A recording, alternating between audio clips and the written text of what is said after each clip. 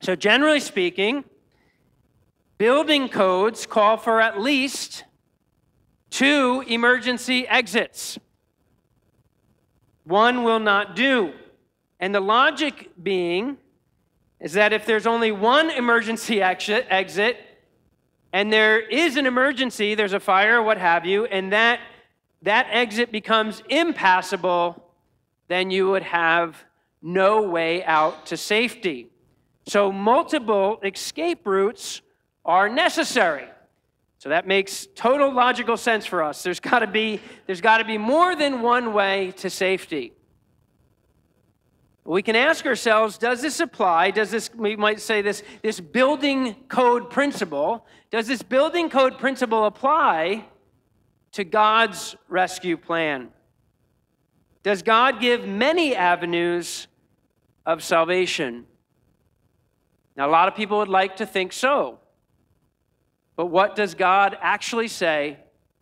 And what does God's word teach? We're continuing today on a series called The Foundations of Faith, where we're going through the basic building stones and foundation stones of the Christian faith. We've considered that the Bible is trustworthy and true. We've examined some of whom God is revealed to be in that Bible, that he is the creator of all things, that he is the great I am, that he is the one true God, and that he is omni, limitless and boundless in all that he is. We've reflected on the rebellion of mankind, that God has that mankind has rebelled against his creator God, and that the consequence of this separation from God has been death in every way, spiritual and physical, that we've become mortal. And we've looked at Jesus, the incarnation, God in human flesh. And last week, Kyle shared on the fact that Jesus was crucified, that Jesus has risen, and that Jesus has promised to come again. This Jesus was sent by God the Father, in Jesus' own words to a Pharisee named Nicodemus in John chapter 3, not to condemn the world, but to save the world, or to rescue the world. Saved from what? Let me ask you that. So we could say saved from what? Maybe we can even think about saved unto what? Saved from what? Saved unto what? Jesus said, I haven't come to condemn the world, but to save the world. From what? Unto what? What's that? Evil? The devil? Sin? Say that again. From death to life?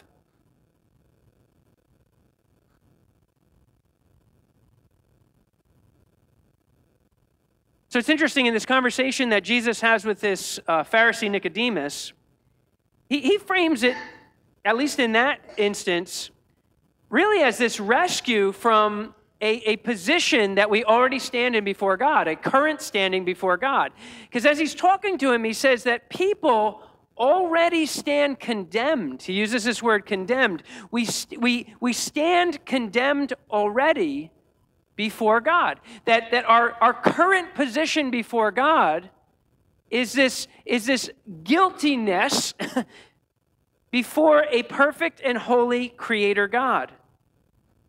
So then Jesus in this conversation foreshadows what's going to happen, right, to take care of that. He's like, just as Moses raised up that bronze serpent in the desert, the Son of Man must be lifted up. And what he's doing is he's pointing to this lifting up of the Son of Man on the cross, that Jesus will take care of sin, will take the punishment of sin and rise victorious over the grave. And then he's saying, because of this reality, we will be able to be rescued and saved from our current standing, from that standing of condemnation. And So it's being saved from the condemnation of sin and all the consequences that go with it of darkness and bondage and lostness and death, ultimately, unto this new position in Christ of being forgiven, of being saved unto light and freedom and life. So it's a total change of position. That's why Paul says in Romans 8:1, he says, therefore there is now no, what? Condemnation for those who are in Christ Jesus. Our current standing apart from Christ Jesus is already, it's not just someday. It's not like someday I'll stand before God and I'm in trouble. No, he's like, listen, apart from me, there's already trouble. You're already standing condemned. You just don't recognize it yet. And someday that will be affirmed before God. But in Christ, there is now, right? Now, no condemnation for those who are in Christ Jesus. Saved from condemnation unto forgiveness, from darkness and lostness and bondage unto light, freedom, and life. And all this really revolves around being disconnected or reconnected to the living God.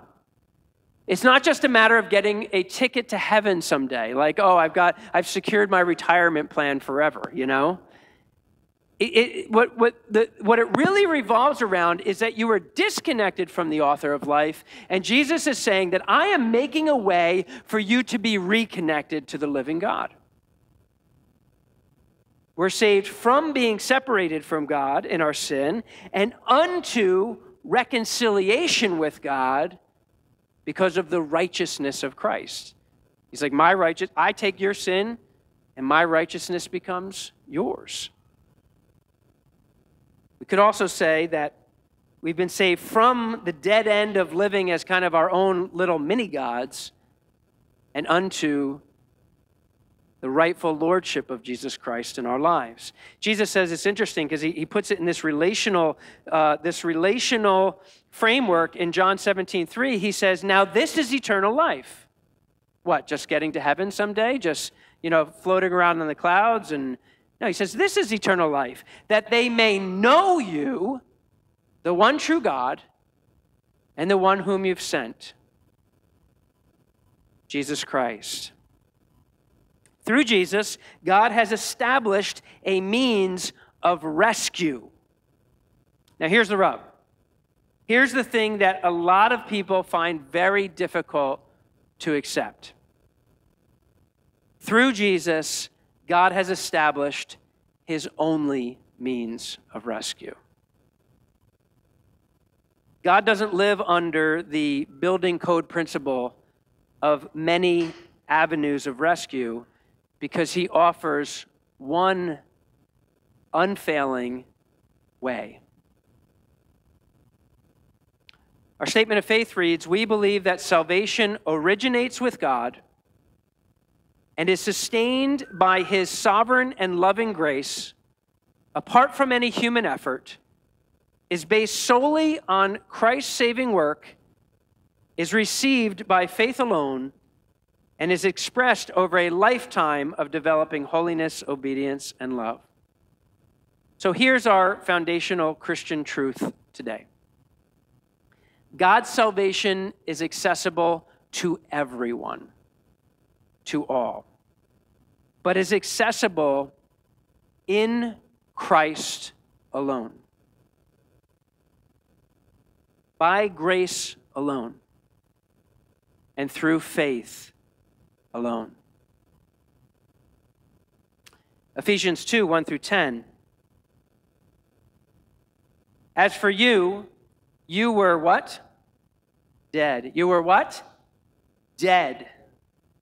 You were dead in your transgressions and sins, in which you used to live when you followed the ways of this world and of the ruler of the kingdom of the air, the Spirit who is now at work in those who are disobedient. All of us also lived among them at one time, gratifying the cravings of our sinful nature or flesh and following its desires and thoughts. Like the rest, we were by nature objects of wrath. But because of his great love for us, God, who is rich in mercy, made us what?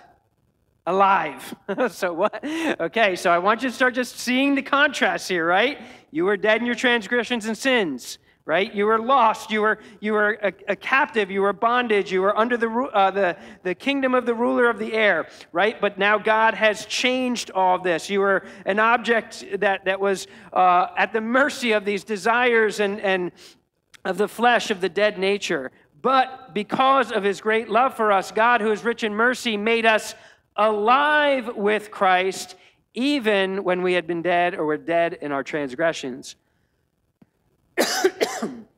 It is by grace you have been saved, and God raised us up with Christ and seated us with him in the heavenly realms in Christ Jesus. Think of that positional change. In order that in the coming ages he might show the incomparable riches of his grace expressed in his kindness to us in Christ Jesus. For it is by grace you have been saved through faith, and this is not from yourselves. It is the gift of God, not by works, so that no one can boast. For we are God's workmanship, created in Christ Jesus to do good works, which God prepared in advance to do. Boy, it sounds like God is the author of it all. The New Testament of God's Word unashamedly contends, and Jesus himself contends, that Jesus is the singular means of eternal life. The singular means of God's eternal salvation.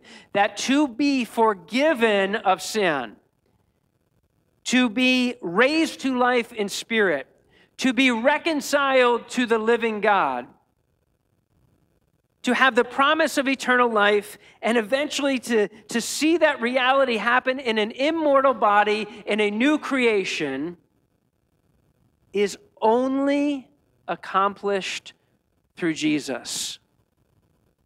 Now, some people would take that as a very arrogant statement. But I tell you the truth, I am not trying to be arrogant. I am not trying to be intolerant. I am trying to speak the truth of what God reveals about himself.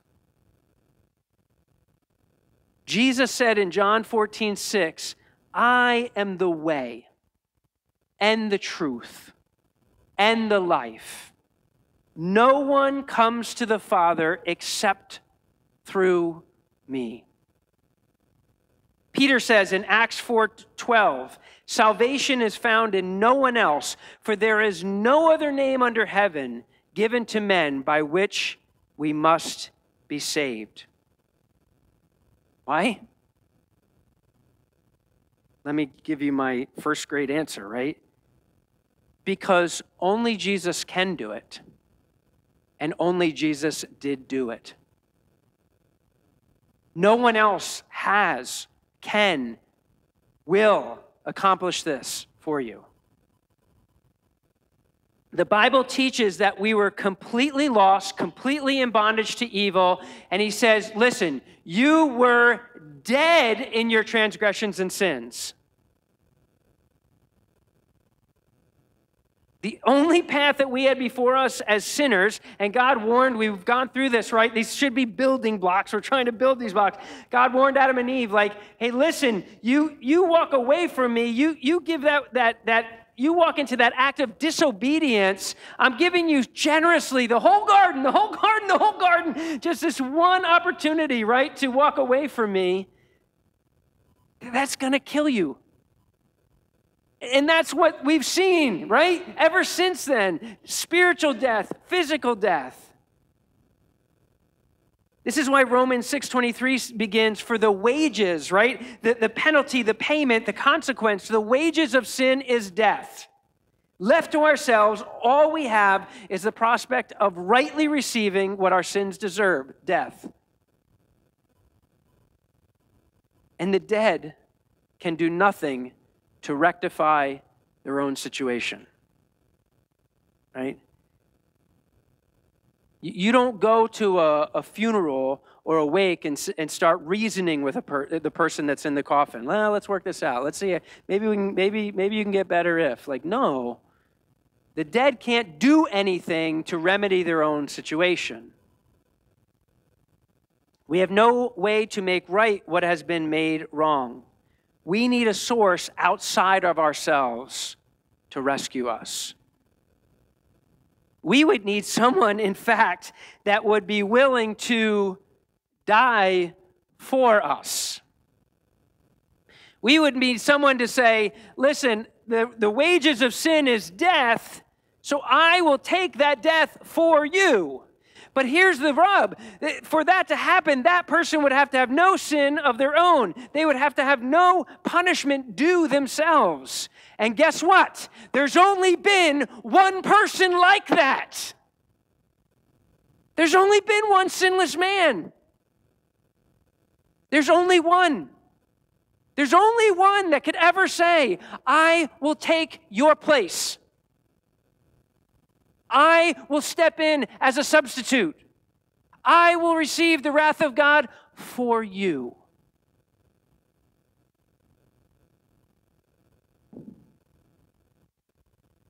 Right? So enter Jesus, the only one who could atone for someone else's sin, to willingly go from the glories of heaven to be a man, to death on a cross.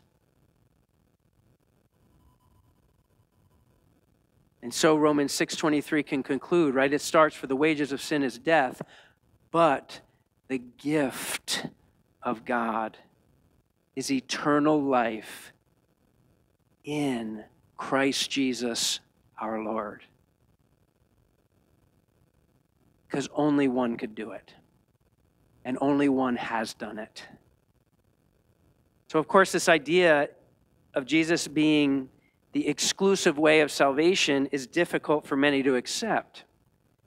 But think of the logic here, right? The Bible presents, as we've walked through, the Bible presents that the God of which it reveals is the only true God, the God of Abraham, Isaac, and Jacob, right? The God of King David, the God of the prophets, the God that pointed to this coming anointed one, this Messiah, the God, the Father that sends Jesus. Like he says, that's it. There's one true God.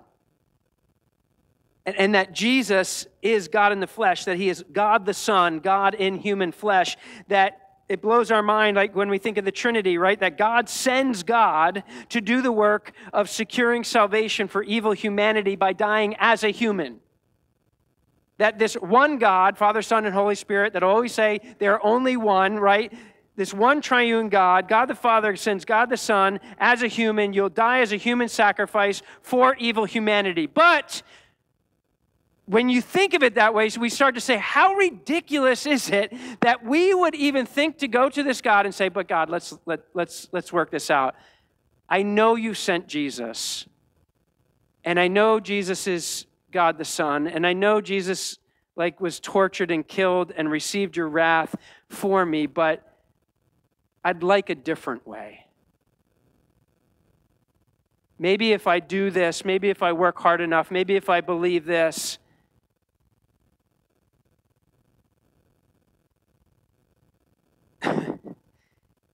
God's like, there's one way. And I've made that way. And that way will never be encumbered. That way will never be impassable. It's always available. But it's only through Christ. And this is where we see that the Christian faith really is incredibly inclusive. Incredibly inclusive. Anybody, come! But it's inclusive when we receive it on God's terms. The only way it's exclusive is when we say, we'll do it on our terms. God's salvation flows through Christ alone. If this is true, then this must also stand to reason.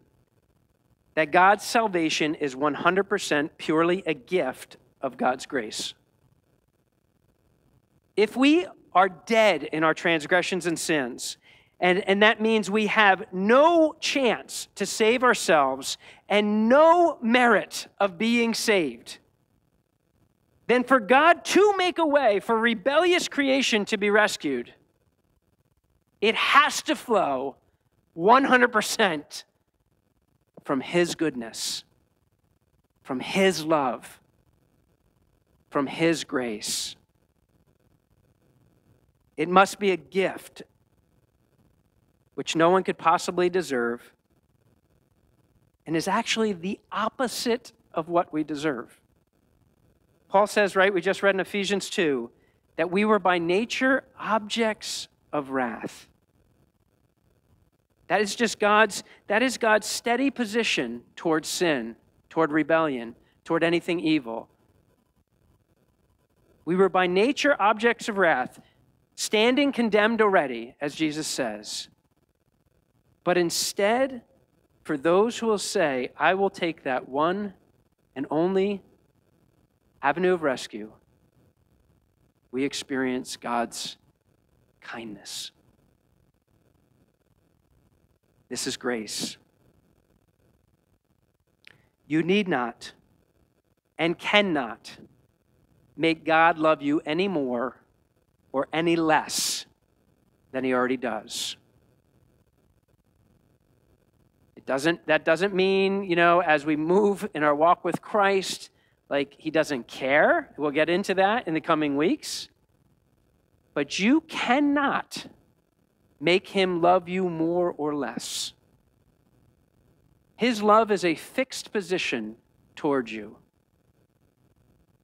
You can't make Him love you more with the good things you do. You can't make Him love you less by the bad things you do. Again, not saying He doesn't care, but His love is a steady, because God loves you because He loves you. God loves you because He is love. God loves you because He has chosen to set His affection on sinners.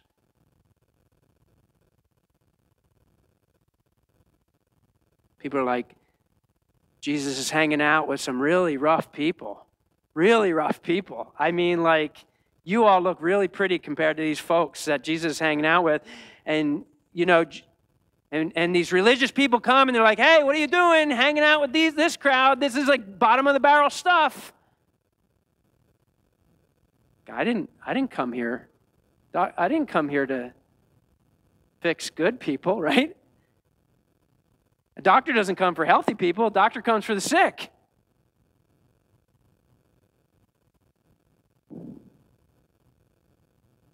Some people think that when bad things happen, God is punishing them. When good things happen, maybe God is rewarding them for being a good little boy or a good little girl. And I think, again, this is a sermon for a whole nother day. Yeah, we all live in a broken world. We all live collectively in the consequences of humanity walking away from God. We all see the ugliness of it. I also understand that bad choices often kind of naturally lead to bad consequences. And there's some healthy choices we can make that will often lead to healthy consequences. But in all that, we need to remember this: God will never be any man's debtor. Romans 8:35 says, who has ever given to God that God should repay him? Like, that's a rhetorical question. He's like, nobody. Who's ever given to God? Has God ever been in such need that He's like, oh, can you give me? Oh, thank you so much, and now I'm in your debt. No, that's never happened. God is no man's debtor. It's religion, right? Kind of in the biggest sense, like religion that tells us that somehow we can earn God's favor, we can put Him in our debt, and then I can look down justify looking down on all those poor saps, all those sinners that aren't quite as good and pious as me.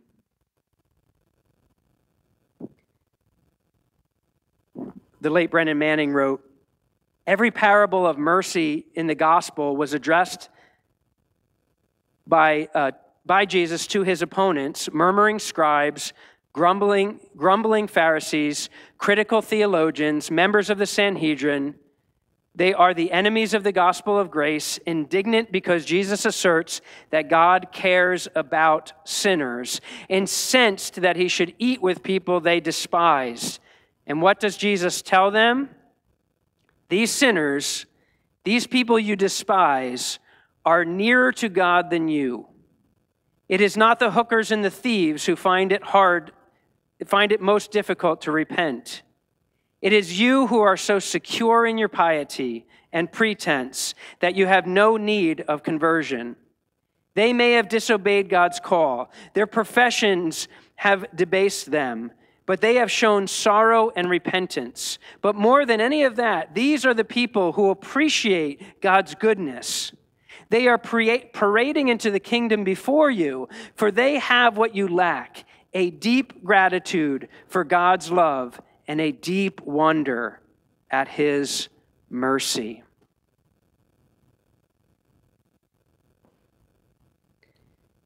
You know, every single time that we're prone to applaud ourselves instead of give praise to God, this thing kind of rears up in our heart that we realize, in my pride, I just want to save myself. I just want to say, God, I know you sent Jesus, but I can be a good enough little boy. And there's this, and Jesus is like, listen, you got to put that away.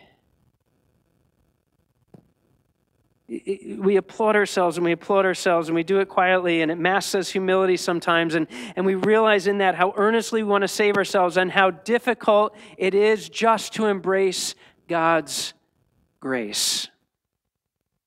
Just to come naked before him and be like, here I am, the mess that I am. You love me because you love me. You saved me because Jesus is righteous, not me. Our debt is wholly to him. And many of our even supposed good deeds, right, are done with wrongful motivation and wrongful attitudes. This is why Isaiah 64:6, Isaiah says, all our righteous acts are like filthy rags. More literally, anyone want to say it? Menstrual cloths, tampons, maxi pads, right? That's what he's saying.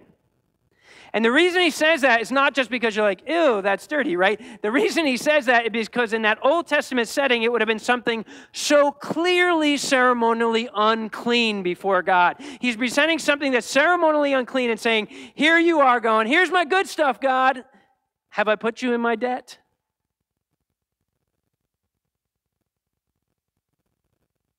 All of our efforts to establish God as our debtor are like this. The good deeds that Jesus accepts as holy are the deeds that are done as sacrifices of praise and sacrifices of worship and thanksgiving and generosity and service that flow from a gracious and humble devotion, that flow from being loved by God, not trying to get him to love me. Not from a posture of earning salvation, but from a heart of gratitude that recognizes that salvation is actually the opposite of what I deserved, but nonetheless is mine according to his grace. For us, there is, as Ephesians 2:9 tells us, no room to boast, for the work is 100% of Jesus. And for Christians, we should be echoing the scripture, let him who boasts, boast in what? In the Lord. God's grace is there for you on your best day. And God's grace is there for you on your worst day. God's grace is there for you when you're celebrating 2 years of sobriety. And God's grace is there for you on your 20th day of falling off the wagon. It's there for you when You are your best self, and it is there for you when you are your worst self. God's love and grace is no respecter of your highest highs and your lowest lows. One more time with Brennan Manning, he says, God has a single relentless stance towards us. He loves us. He is the only God man has ever heard of that loves sinners. False gods, the gods of human manufacturing, despise sinners. But the Father of Jesus loves all, no matter what they do. But of course, this is almost too incredible for us to accept. Nevertheless, the central affirmation of the Reformation stands. Through no merit of ours, but by his mercy, we have been restored to a right relationship with God through the life, death, and resurrection of his beloved Son. This is the good news.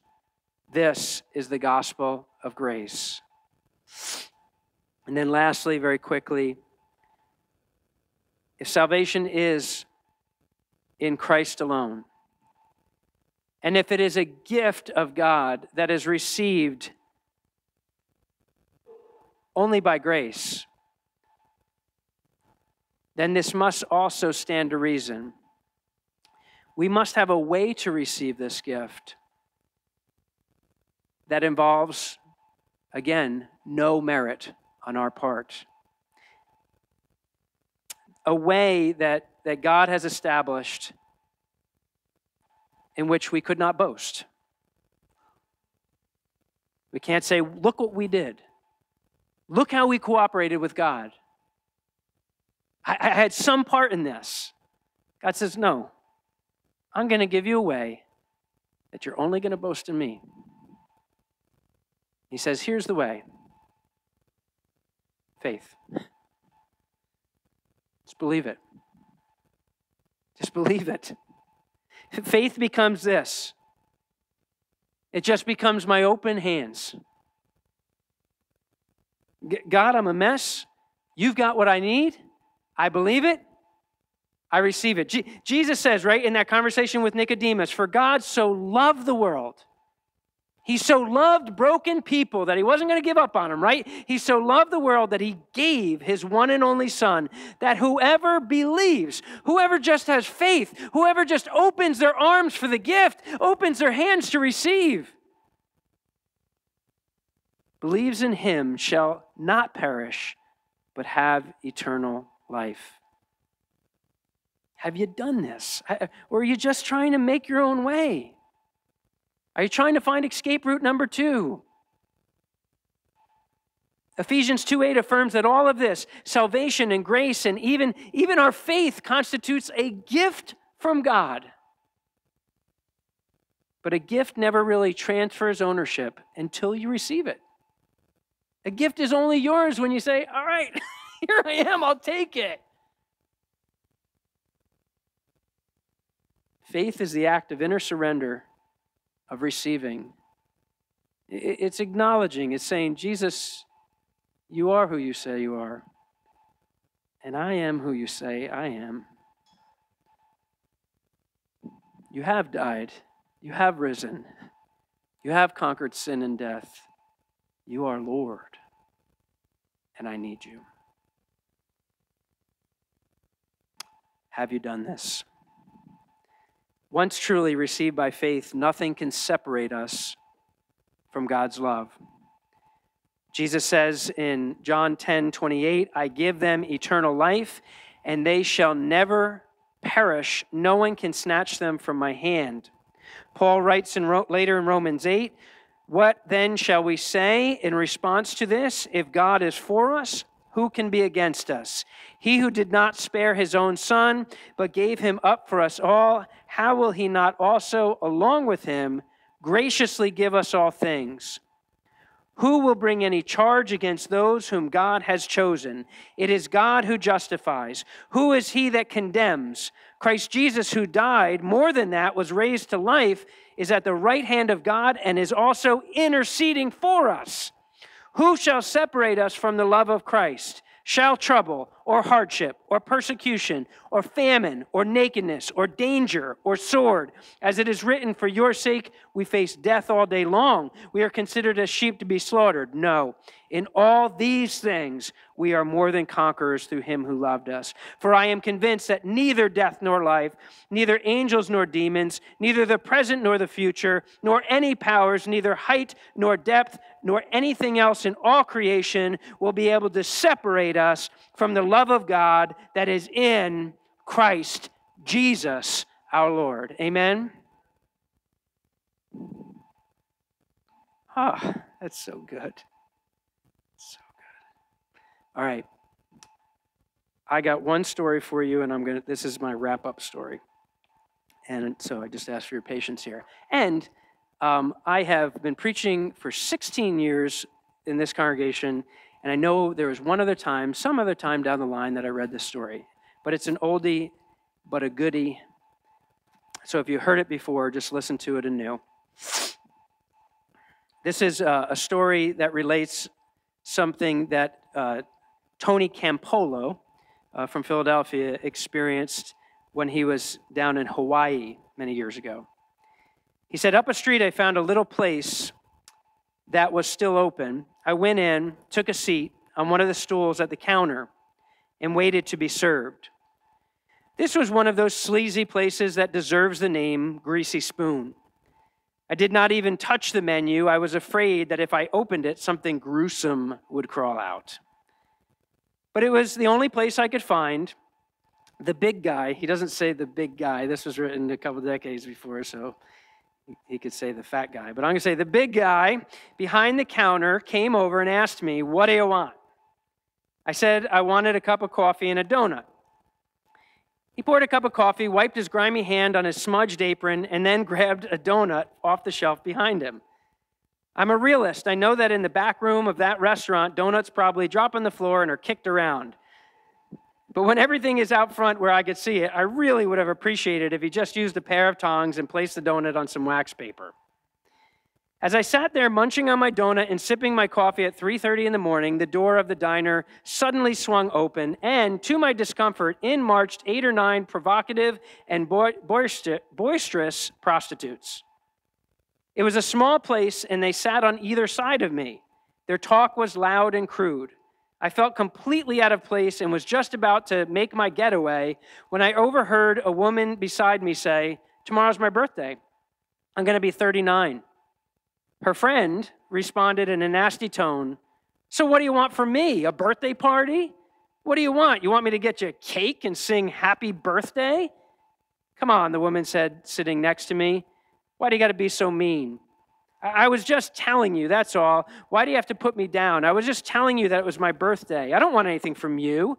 I mean, why should you give me a birthday party? I've never had a birthday party in my whole life. Why should I have one now? When I heard that, I made a decision. I sat and waited until the woman had left.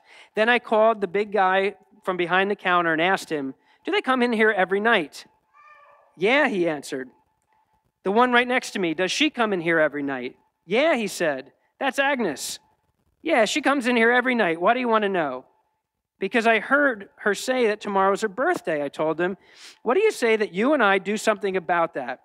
What do you think about us throwing a birthday party for her right here tomorrow night? A cute smile slowly crossed his chubby cheeks, and he answered with a measured delight, that's great, I like it. That's a great idea. Calling to his wife, who did the cooking in the back room, he shouted, hey, come out here. This guy's got a great idea. Tomorrow's Agnes's birthday.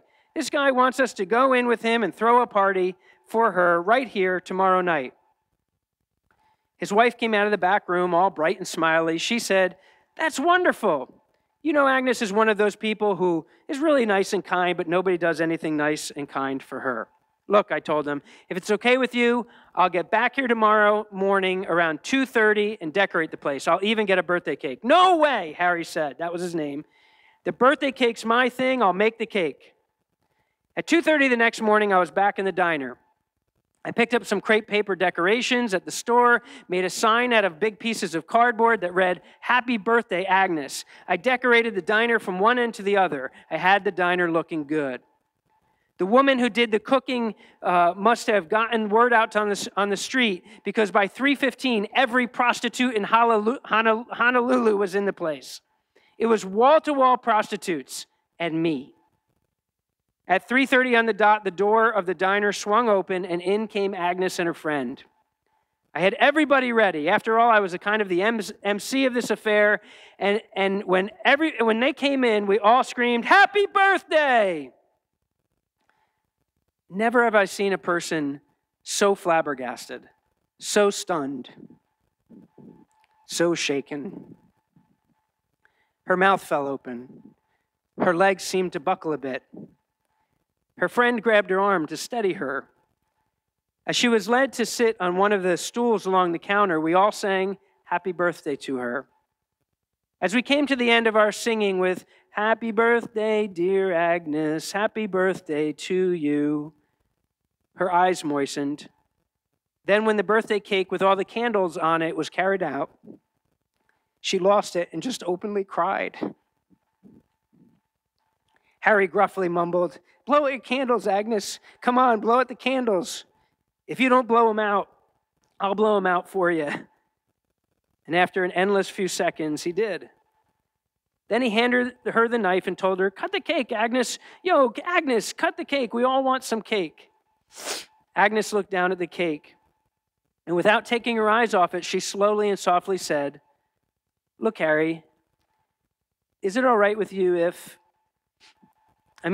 it okay if I just what I want to ask you is it okay if I keep this cake for a while? Is it all right if we don't eat it right away?" Harry shrugged and answered, "Sure, it's okay. If you want to keep the cake, keep the cake. Take it home if you want to." "Can I?" she asked. Then looking at me, she said, "I live just a couple of streets down. I want to take the cake home, okay? I'll be right back, honest." She got off the stool, picked up the cake as if carrying it like the Holy Grail, walked slowly toward the door, and we all just stood there motionless as she left. When the door closed, there was a stunned silence in the place. Not knowing what else to do, I broke the silence by saying, "What do you say we pray?" Looking back on it now, it seems more than strange for a sociologist to be leading a prayer meeting with a bunch of prostitutes in a diner in Honolulu at 3:30 in the morning. But then it just felt like the right thing to do. I prayed for Agnes. I prayed for her salvation. I prayed that her life would be changed and that God would be good to her. When I finished, Harry leaned over the counter with a trace of hostility in his voice, and he said, "Hey, you never told me you were a preacher. What kind of church do you belong to?" In one of those moments, when just the right words came, I answered, "I belong to a church that throws birthday parties for prostitutes at 3:30 in the morning." Harry waited a moment and then almost sneered and answered, "No, you don't." He says, "There's no church like that. If there was, I'd join it. I'd join a church like that." Wouldn't we all? Wouldn't we all like to join a church that throws birthday parties for prostitutes at 3:30 in the morning? Well, that's the kind of church that Jesus came to create.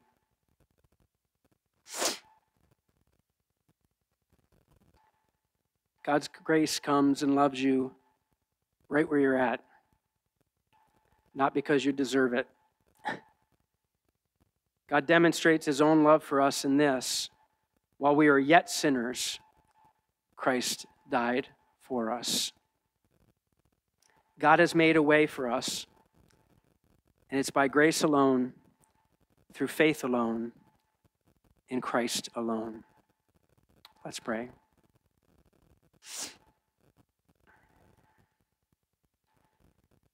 Father God, all we can do is praise you, that you have made a way where we literally had no way, that you have made a way back to yourself for those who are dead in their sins, that you have made a way out of that death and out of that condemnation unto freedom and forgiveness and reconciliation and light and life with you. We simply want to acknowledge this morning the profound truth that this way is only Jesus, that it's established in your love and your grace, and it's received freely with no room to boast, only by faith. If any haven't done that, Lord God, even in this room this morning, I pray that they consider it seriously, the avenue that you've given for rescue, that they would turn to you and find life. For those of us who have, may we never stop marveling and living in this grace. May we never stop inviting other sinners just like us to this God that has loved sinners and called us unto himself. We pray all these things in Jesus' name. Amen.